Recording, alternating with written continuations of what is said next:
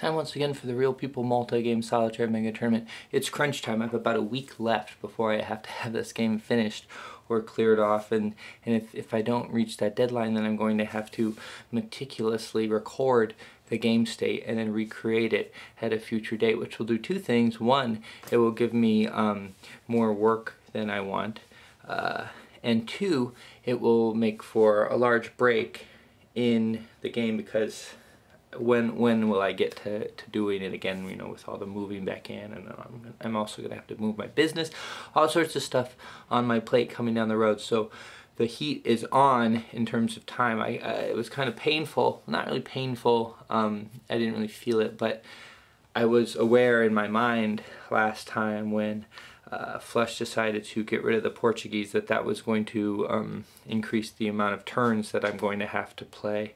Not have to, but have to before the crunch time, before the end of the game.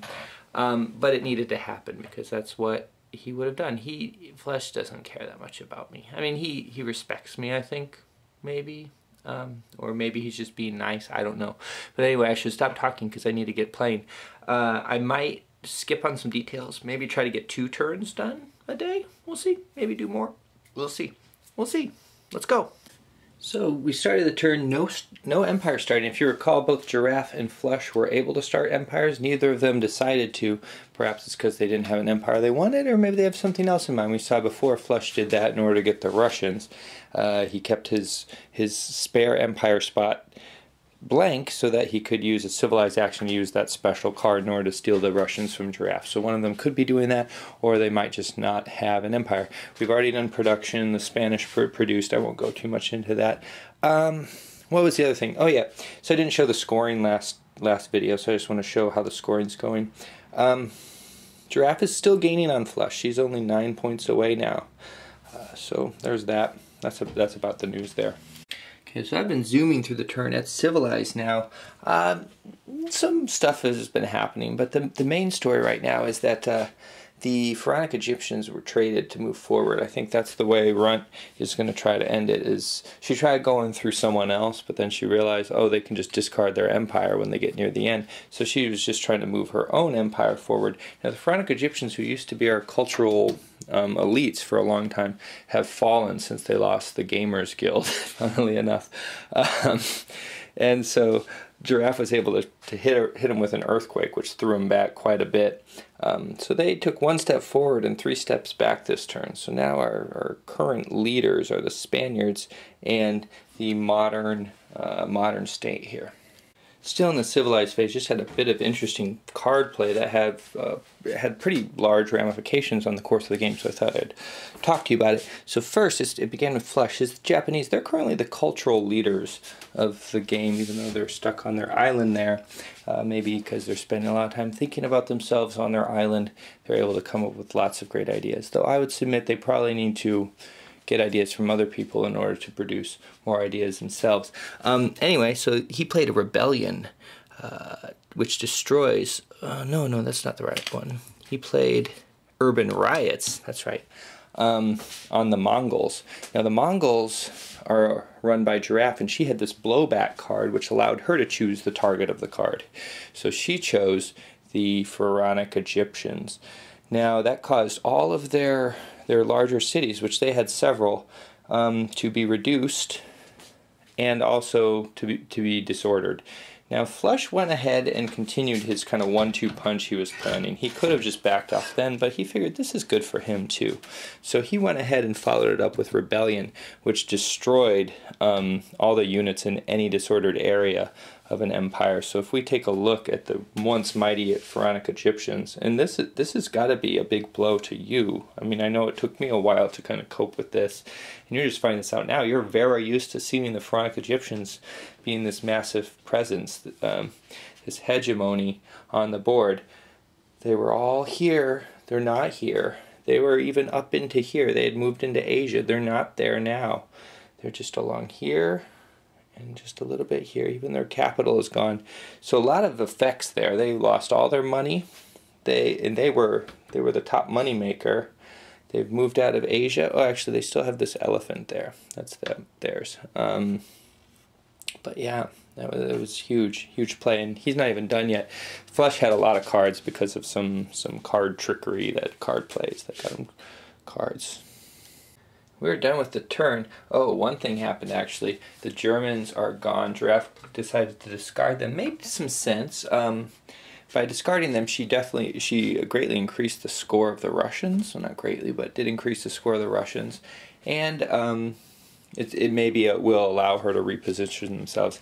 If you keep an empire too long without trading and progressing, especially in the way I'm playing, they get too far behind, and then you see people up here who get these planes and stuff, and you're still back with cannons and whatnot.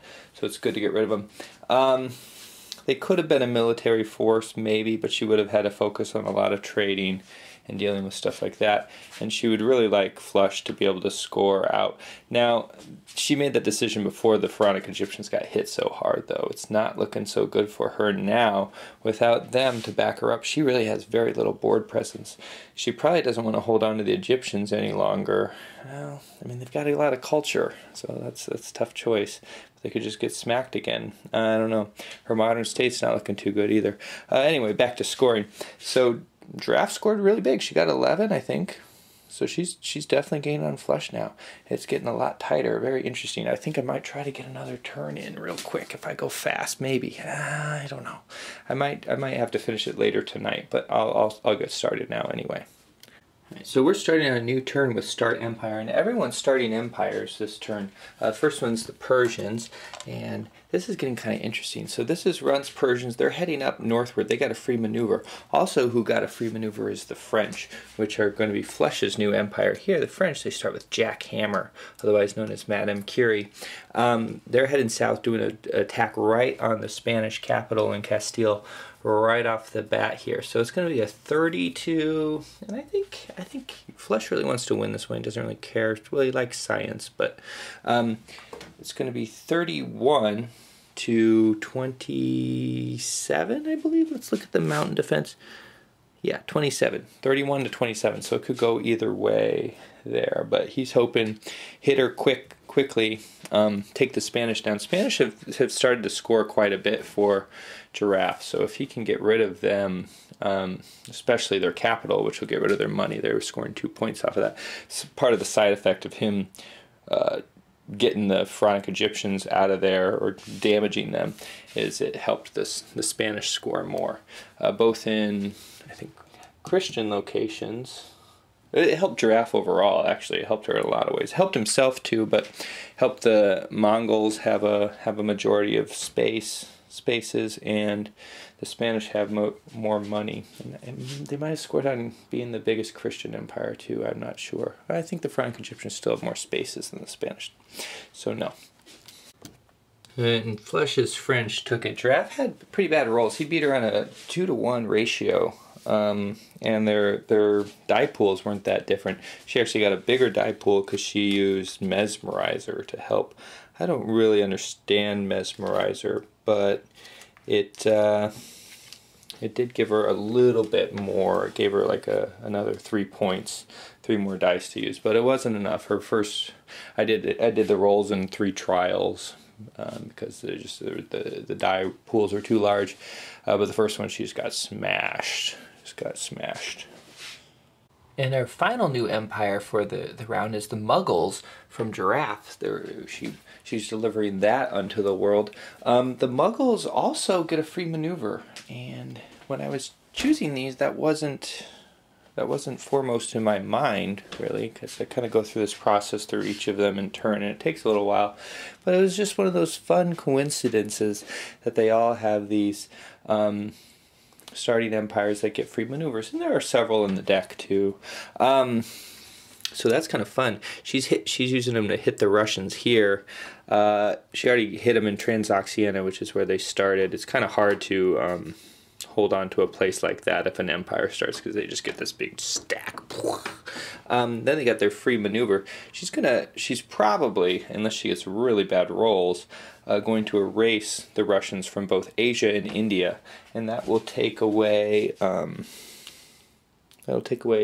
points there, and 1 point there. So that'll take away 3 points from flush at the end of the turn if she's able to maintain that. I think if you could see, the Russians are also going to maneuver, so she doesn't know that. So they could potentially counterattack, but if you look at how they're spread out, that's not going to be very easy unless he has some magical card to help him.